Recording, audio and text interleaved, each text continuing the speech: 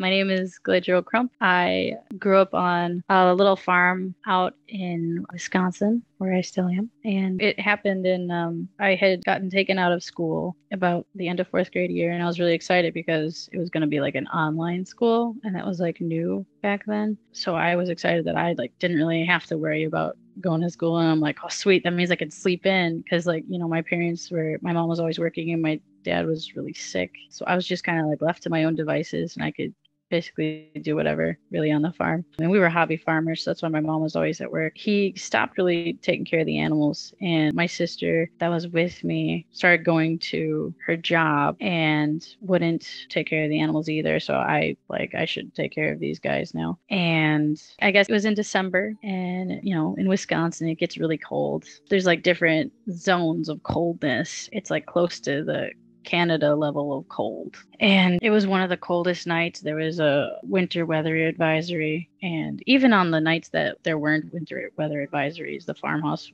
it being cold and drafty and very old. So it's around Christmas time, and there was a full moon out and there was a storm. And I remember my dad being like, yeah, there's that winter weather advisory. We got to go put all the animals in the barn. So I had both my sisters, and one of them was older, and it was around dinner time. And I think the storm was starting to like taper off and get less intense. And nobody wanted to go outside to take care of the animals or like bring them in the barn. And I'm like, well, the animals, I'm sure, are freezing their butts off. Like, we should go take care of them. And everybody was like putting up a fight, and they're like, oh, they can hold on. Like, they've been outside before on cold nights. Like, they got their animal fat and fur and stuff in their winter coats. And I don't know, it didn't sit right by me because we've had animals like have frostbite before, and I got to see how sad and painful it must be to have that. So I was like, you know what, I'll go outside. I'll start rounding them up and bringing them inside. Like I said, we were hobby farmers, and so the farm 82 acres, and we have our cows. It's not a very big herd, maybe like 30, 40 animals, but they split up. They did have a leader cow because oftentimes cow herd will be all together, but they split up. Because the leader cow went crazy over a pet pig that we had, they formed their little friendship groups, and I had to be like, okay, I think there's some hiding in the trees over here. I think there's some in the back 40 over here. And so I had to walk all over and not being aware of the dangers of the cold, but only knowing that, well, it doesn't matter if I get cold because I'll just get warm. Having that knowing and having that rush that I was like, well, I got to rush and I got to get these animals in the barn because I don't like the cold. They don't like the cold, and I want to make them be warm and be happy. And I mean, my family didn't really pay attention to me getting ready to go outside. I don't remember if I had gloves or not, but I just remember that I put the yellow jacket on. I put like 2 pairs of socks on because I'm like, I don't like having cold feet. So then I'm outside, I round up all the animals, bring them inside. And I gotten all the animals closest to the barn in, and then I went out to the pasture, and I would make my round. I'd start at the tallest hill, and I'd go down and into the valley and then into the other valley and do some of the trees, get the cows all rounded up. I'm following them home, and we're walking through the snow, and a couple of them are tripping on the snow, and I'm following them, and I start tripping on my own feet, and I start feeling like kind of hot and like really tired. I start giggling because I'm like laughing at like how I'm just like tripping on my own feet, and just everything seemed really, really funny. I'm tripping on stuff because I must just be really sleepy. I hate to say it, like being neglected. Or I had the ability to just go to sleep whenever I wanted to sleep and like nap whenever I wanted. And so I did not have a good sleep schedule. And so I was often tired anyways. And so that's what I just kind of attributed it to. And I got all the animals in the barn, and they're all tied up. And I started throwing the hay bales down for them to eat and throwing some straw down so that we could make a bed for them in their stalls. At this point, I had taken off my jacket, and I was just wearing, I think, probably just like a long sleeve shirt. I don't remember the shirt. And I had tied the jacket around my waist. I can't control my extremities very well. And I I remember being like really frustrated that I couldn't like lift the bale properly because my arms kept giving out, or I wasn't able to like lift my arm how I wanted. And I couldn't close or open my hands, and I can't walk the way that I want. And I felt really dizzy, and I started feeling a little bit nauseous as well. And my sister Juby comes out, and I'm like, finally, there you guys are. Why didn't you help me? You guys took so gosh darn long. And she's mad at me for not wearing my jacket. She's, put your jacket on. I go, no. and she's like, why are you slurring your words? And she's like, why are you talking like that? Like, she just thinks I'm being sassy. I mean, I just didn't want to put my jacket on, but like, I wasn't slurring my words on purpose. I couldn't talk. And she got mad at me and she was like, Dad, she's slurring her words and she's not walking right and she's not putting on her jacket. And my dad was like, oh, go inside and warm up, is what he said. And I was like, oh, I'm fine, and he's like, no, go inside. And I'm like, oh, okay. And so I walk inside, I hang that up, and my mom's making dinner. She asked me how I was, why am I inside? They just went outside. And I said, I don't feel good. I think I'm going to go lay down and take a nap. And can you wake me up when food's ready? And she's like, oh, okay, yeah, that's fine. So I go upstairs and it was cold. And I just remember, I'm still hot. I'm still tired. I'm still sick. And I lay down in bed and I start to fall asleep. And then suddenly I wake up or I thought I woke up. It felt just kind of like sitting up like this. But like, I guess I came out of my head. It just felt like I rose up out of my body. It just felt like I sat up and everything was super vivid colors. I was in my bedroom and I'm like, oh, I guess I wasn't that tired. I feel great. I'm going to go see what mom's making. As soon as I thought that, I shot downstairs. And at that, I didn't even consider that was really fast. I didn't think about any of it. It just was natural. And it felt right. It just was right. It was like being awake, and that's kind of how I explained it. It was like being awake, except I didn't have a body, like I didn't have the words or the vocabulary to explain it when I was a kid. But I'm downstairs in the kitchen and I see my mom, she's still making food. And I can just kind of tell like the intention that she had for it. I could just sense that it's like, oh, cook food, go watch TV, cook food, go watch TV. It's like, okay, that's boring. I'm like, and she had this like kind of, I don't know, I want to say like orangish kind of light around her. And it just, again, I didn't really pay much attention to it. And I thought back to myself, oh, I guess I'm going to go back up to my room. And when I thought that, I zoop right back to my room. I'm back in my room. I see my body laying there, just asleep. The blanket's off of me because, like I said, I fell asleep hot. So I was like, oh, that person looks peaceful. And like, I didn't really assume it was me or anything like that. I just was like, that person looks peaceful and asleep. I didn't take note of anything. I didn't see any light around the body or my body. But then I, again, was looking around my room and I'm like, oh, wow, it's just so bright from that full moon that's outside. And I look out the window and I see this beautiful light that's kind of like filling, I don't know, filling the air and everything. And there's a lot of snow on the ground. Obviously, it had just been snowing. The light was bouncing off of the snow. And how I would describe the light is very similar to this all spectrum light that I have growing up with the plants, kind of how it like shines off of the couch. That's kind of why I sat here, because I'm like, this, I didn't realize it, but when I first got this grow light, because it's like the purple, it's got all the colors in it. They call it the full spectrum light. And this is the closest to that color that I've seen. And it brings me a lot of peace. And so that's why I'm like, I like this and I keep it on like all day.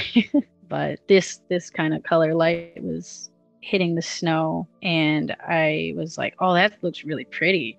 I want to see it up close. And then I just zoop right through the wall and everything. And just suddenly I was like right in front of the snow, like this close to the snow, staring at it. And I was like, oh, that's so pretty. And I see the moon and it's like extra bright.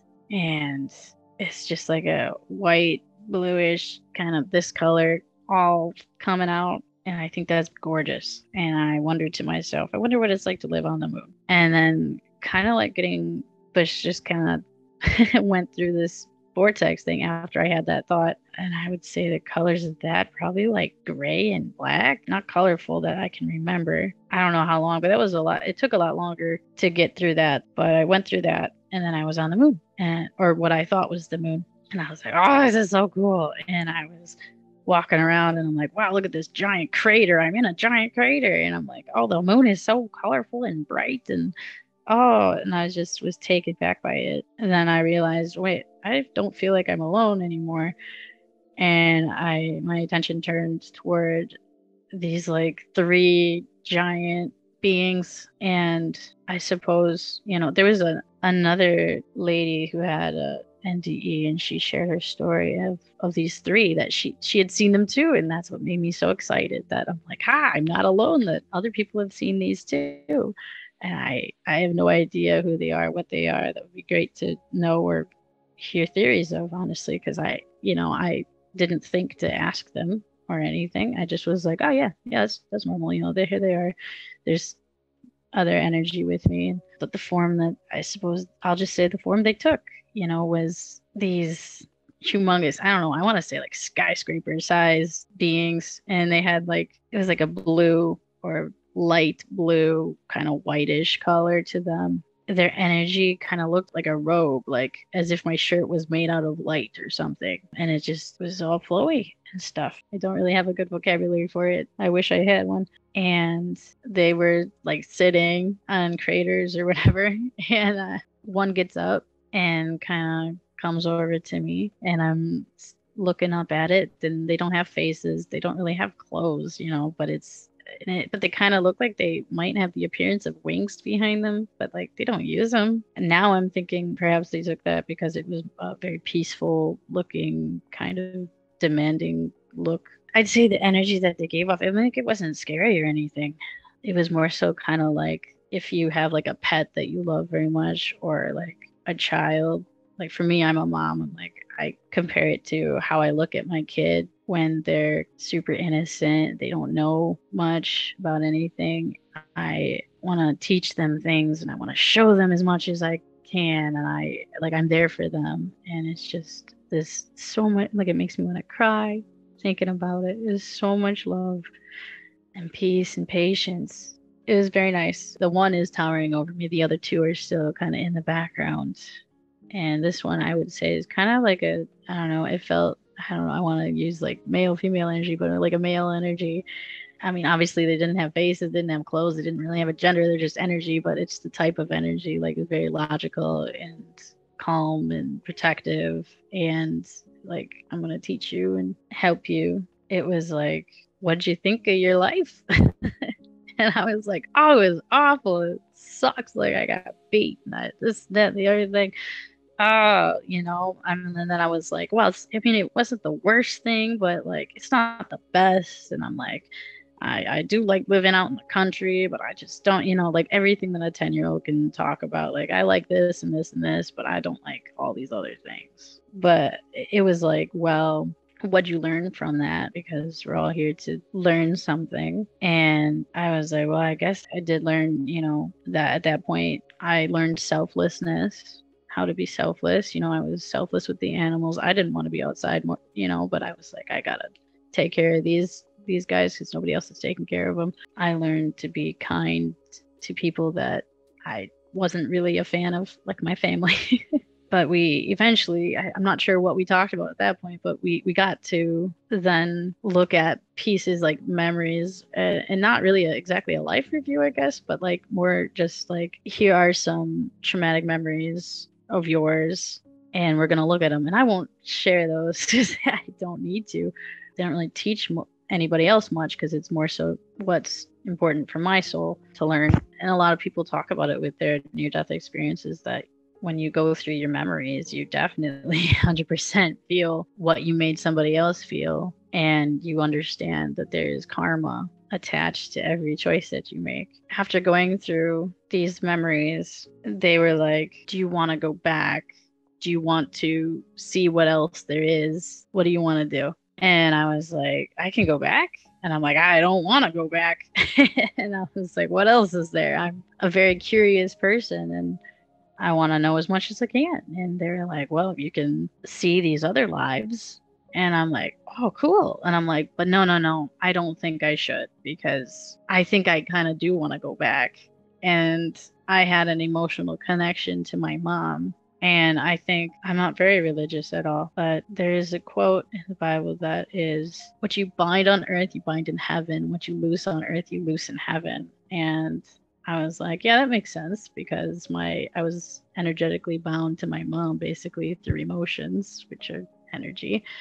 I didn't really want to give that up yet. I had learned that this is weird, but in another life, my mom was my husband and I was her wife. So, and like it's interesting how we keep interacting with these souls in each life. But again, my spirit, when they asked me if I wanted to see other lives, I said no, because I still had a feeling that, like, yeah, I really don't want to have to deal with all of the trauma. And I know there's going to be more trauma if I go back home. But, I really want to go do something else. That'd be great. But I do want to, if I have the option, go back, because it really wasn't as bad as some of these other lives that could be worse. I didn't want to be envious of any other life that my energy would have. And they made it very clear that, yes, we definitely have your ties to things will hold you back. It kind of goes hand in hand with the seven deadly sins, which is like envy, greed, gluttony, pride, sloth, wrath, pride, I think. Those hold you back for sure. And they were like, since you're traumatized, you're going to grow up and have to deal with all of these things, and it's going to be tough. Are you sure?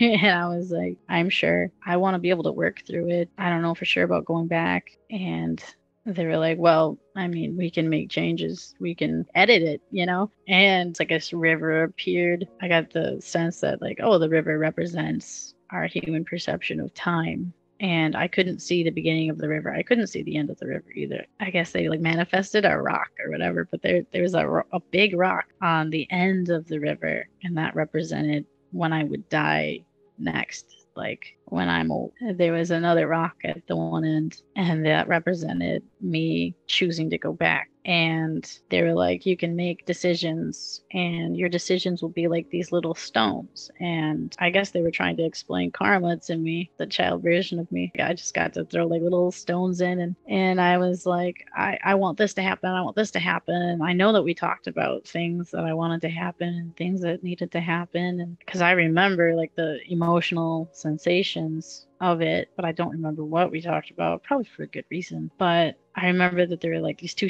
little stones I was holding, and I'm like, these are two decisions and two things I really, really want to happen at the same, like I want them to happen. And they were like, well, you gotta make a decision on it. And I tossed one in, and this being picks up this giant rock, like this boulder, because I mean they're big, and tosses in this boulder into the river, and it goes splash. And they're like, because you made that decision or you made that choice, now this is happening. And I'm like, what? I'm like, I don't want like all that to happen. And they're like, well, that's what happens. There is an effect, right? There's consequences for your actions, and your intentions have consequences as well. If karma happened almost immediately, we would notice it and we would realize how serious it is. But it doesn't happen right away. And so we don't realize how serious it is. But I just remember that there were a few times that I had made choices that had effects that I wasn't a big fan of, but realized it needs to happen. I know for sure one of the things that I wanted to happen was I wanted to take care of my mother, and I wanted to make sure I got the chance to have a healthy family. And that's what I have right now, is a healthy little family. And they kind of explained that everything follows a pattern. After these, if we did the whole rocks thing and like the whole explaining of, I'm going to have a lot of troubles and things to face and overcome. And I was afraid that, coming back into my body, I'm going to have all these troubles and all these things. And I'm like, what if I don't remember this experience? What if my brain just is mush because of all of the issues that I'm going to have as an adult because of my childhood? Like, what about all these things? And they're like, well, we can make it so that you can remember things when the time is right, when you need to, and you'll know. And I'm like, okay.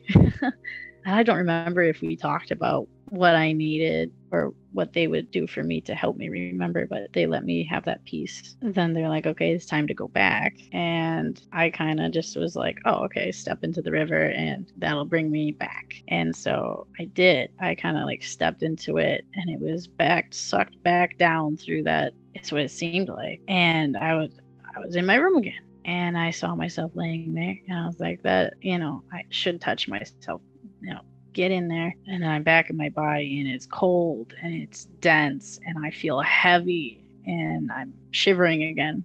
And I'm like, oh, this is awful. And I run downstairs, and I sit near the fire and grab a blanket, cuddle up. My mom comes over and she's like, oh, and she's like, it's not ready yet. You didn't nap for very long. And I was like, I know. And I didn't tell her then. I didn't tell my family for a long time until we were in the car and I heard the song by Thriving Ivory, Angels on the Moon. And that made me remember them because, after this experience, I just was fascinated by the moon and I would always stare at it. But that song came on and that made me be like, oh, I got to tell my family about this. I just remember my sister being a fussy turd and being mad that my parents had their attention set on me because they were like, it's, as I explained the story to them when I was a kid, I just remember my mom kind of like crying in the car because I had more details then. It was much more fresh in my mind. But I just remember my mom thanking me like, oh, thank you for choosing to come back is what she said. Because she started crying and she was like, I don't know what I would have done if I had fully lost you. And my sister was like, what the heck could you even have died from? My dad was like, well, it is really cold in the house. And they had come to the conclusion that it was a death. There was a lot of things that happened after it, but you don't really want to focus on that too much. But I guess there was the dreams. I called them future dreams when I was a kid. I noticed that I have them the most when I'm taking care of my body and I'm eating healthy and I'm taking my vitamins and I'm not drinking alcohol. Because as soon as I stopped drinking alcohol, I noticed that I could start feeling things like other people's emotions and not just my own emotions. And example, I guess, would be I had my coworker come in to work one day and I had just opened the restaurant and I was getting food ready and everything, and I thought I was alone. I was happy and I was singing to myself. I hear him like stomp through, but before I even heard him, I felt this like wave of sadness and just it felt like pressure on my body, and I was like, oh, I'm really sad and like kind of angry, like what's going on? And then he stomped by, but he had his grandpa had passed and he had a lot of negative energy about it and he was really sad. The end message I'd probably want to share is just to reiterate that I don't want to say 7 deadly sins, but really that's what they are. The 7 deadly sins are those emotional ties to things. They really do bind you and like your spirit. To be careful what you have an emotional tie to, I suppose. The golden rule is super important because that's karma. Yeah, I think that's about it. We all fall